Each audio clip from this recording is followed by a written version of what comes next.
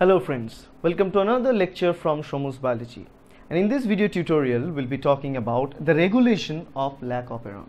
Actually, the regulation due to the presence of glucose and the scenarios when the different concentration of glucose and lactose present in the media and how it affect the process of turning on and off of Lac Operon.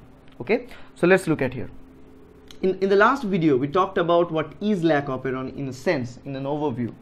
And we know is that there are structural genes under one promoter, which is the Lac promoter, and then we also have a Lac inhibitor gene and a Lac inhibitor promoter gene.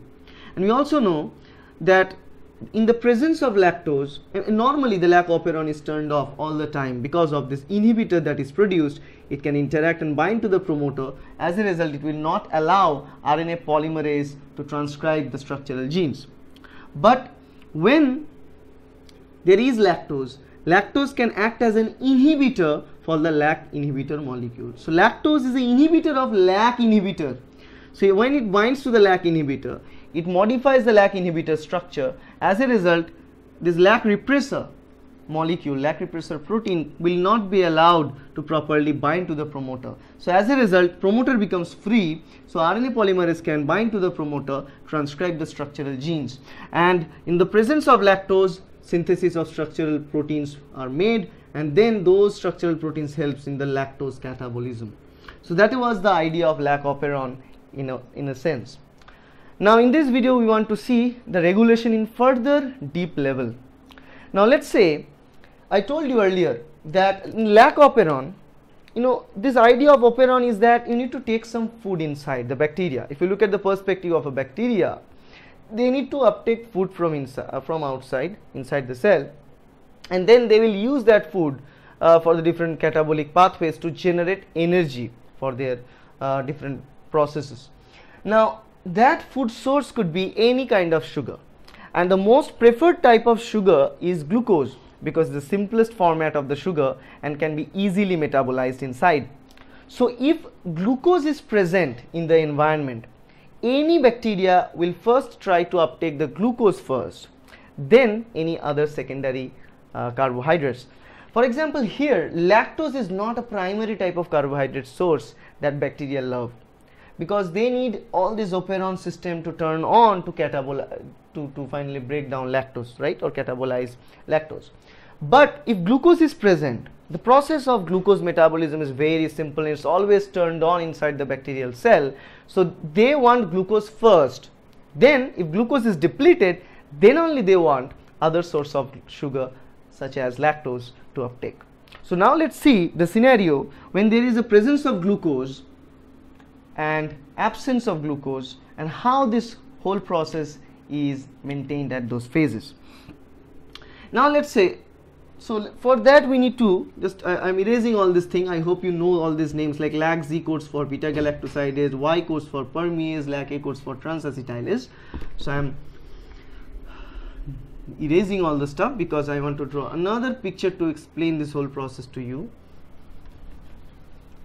The same thing we'll be talking about here, that is the construction will be the same, but we'll just talk about some region before the Lac promoter, and that region is known as CAP site, catabolite activator protein site, that should be present somewhere in the promoter region there. So now let's see that in this complete construction of operons, I need to draw the parts, some new extra parts that is present in the promoter area. So let me delete that completely and draw a new structure here. And we'll see two separate scenarios actually here. Let me divide it in two parts and then explain it. Let's say this is one, this is another. Okay. In this case, let's say this is the promoter of Lac I, this is the Lac I, and somewhere here this is the promoter for Lac, and this is the operator Z, Y, A. The structure, same thing I'll be drawing here, promoter I, then this is the promoter for Lac, Z, Y, A. Okay. Now, if you look at here in the promoter of lac, if you look at here in this regions carefully, there is so many sequences present in this promoter area, and one site is here known as the cap binding site. Cap full form is catabolite activator protein. So cap binding site is present somewhere upstream in the promoter of lac, okay, in lac promoter. I should have drawn there the operator and then Z, Y, A. Okay. So if you look at here in the cap site, let me draw the cap site with this green coloration here. This is the cap site. Similarly here, this is the cap site.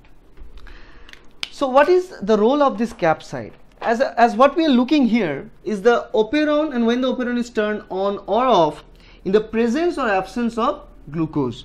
So let's say here the scenario is glucose is present, lactose is present, both present. In this scenario, glucose is absent, lactose is present. Okay. Now let's see what happens in both of these cases. Now if glucose is present, what it will do? The presence of glucose ultimately leads to the, let's first look at here in the normal process. Let's first talk about if there is no glucose, only lactose present, then what will happen? The general kind of Lac Operon that we studied till now. So there is no glucose. If there is no glucose, another molecule concentration gets increased, that is cyclic AMP. There is an inverse relationship with the concentration of glucose with the concentration of cyclic AMP. That means if there is no glucose or less glucose, the concentration of cyclic AMP will be higher, and if there is high glucose, the concentration of cyclic AMP will go low. So here, as there is less glucose or there is no glucose, for example, the cyclic AMP concentration is very high. Now these cyclic AMP molecules will bind with another molecule known as catabolite activator protein, or CAP. Let's say this one, catabolite activator protein. This is the CAP and this is cyclic AMP. So cyclic AMP attaches with catabolite activator protein and forms a cyclic AMP cap complex. Now this cyclic AMP cap complex can go and attach to the cap binding site in the lac promoter. Okay. So once they go and bind to the cap binding site in the promoter, let's say here they are attached, they act as an inducer. They act as an inducer for the Lac Operon. How?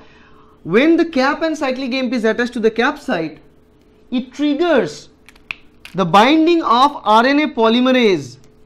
It triggers the binding of RNA polymerase and helps the transcription process.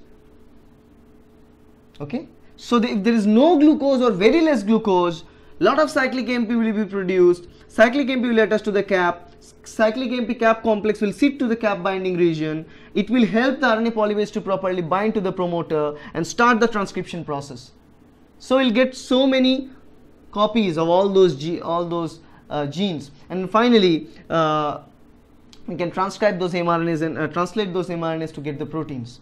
So Lac Operon will be turned on and the signal will be much stronger this time. Okay. Remember, this is a completely different way controlled except for lac, because you know, if lactose is present, that means obviously lactose is not allowing inhibitor to bind. This is first degree to give the signal thumbs up, turn on. Second thing is absence of glucose, cyclic AMP high helps the polymerase to sit and transcribe. So there is a dual degree of positive signal to turn the lactose operon on. Now let's imagine there is no glucose but there is no lactose. So what will happen? If there is no lactose, in that case inhibitor will bind and keep bind to the operator site. So inhibitor will occupy the operator site. It will not allow RNA polymerase to move and transcribe the genes. Even if there is no glucose, if there is no lactose, Lac operon will not be turned on. Okay, but if there is lactose, even in low concentration but no glucose at all, lactose operon will be turned on due to the catabolite activation of cyclic AMP and CAP. This is an activation pathway of Lac operon. This is the scenario when the scenario is no glucose, more lactose. Now let's focus to the next scenario. When there is lactose but there is also glucose, what will happen? According to our rule, if there is lactose, Lac operon will be turned on. If there is no lactose, it will be turned off. So according to our general theory that we learned till now, Lac operon should be turned on, right? But let's see, because there is a glucose. Now I told you, any bacteria, they will not turn on the lactose operon perfectly until and unless they deplete all the glucose.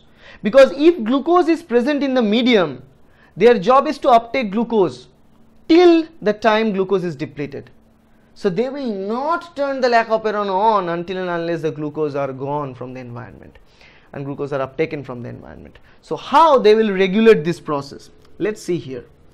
As there is high concentration of glucose, cyclic AMP concentration is very low because glucose is not allowed to produce cyclic AMP. Cyclic AMP concentration is low. As a result of that, this cyclic AMP and CAP complex, remember the complex I draw here also, cyclic AMP CAP complex will not be formed. As there is no cyclic AMP CAP complex, nothing will bind to this region. So CAP binding region in the Lac operator site, Lac promoter site, is not occupied by cyclic AMP CAP complex.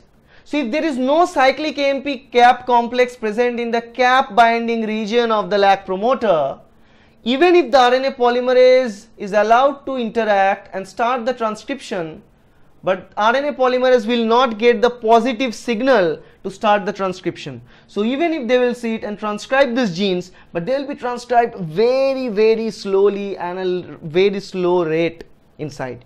So even if the structural proteins will be made, but they will be made in very low concentrations inside the cell. So remember, concentration of cyclic AMP is very important because it's a dual regulation process, because cyclic AMP CAP is going to signal the RNA polymerase to turn on or turn off, not actually on and off, but to tell the RNA polymerase to make more RNAs or not in the scenario. So this is very, very important. So as glucose is present, they will not allow this Lac operon to turn on in very high scale. Even if the lactose, beta galactosidase, permease will be made, but they will be made in very less concentration inside the cell because they don't get the positive signal from CAP cyclic AMP complex. Now let's imagine after this process of uptaking of glucose slowly, because they're uptaking glucose very, very fast, but lactose is not breaking down inside the cell. So after some time glucose concentration is depleted, lactose is already present. So once the glucose concentration is depleted, the concentration of cyclic AMP will go up and then it will shift to the process which we talked here. In that case, cyclic AMP will go up, bind with CAP, sit to the promoter, interact with the polymerase, and then RNA polymerase can have the positive signal, can transcribe the genes more. Lac operon will be turned on in high scale. So these are the two scenarios which is controlled by the concentration of glucose in the environment, and this is known as catabolite repression.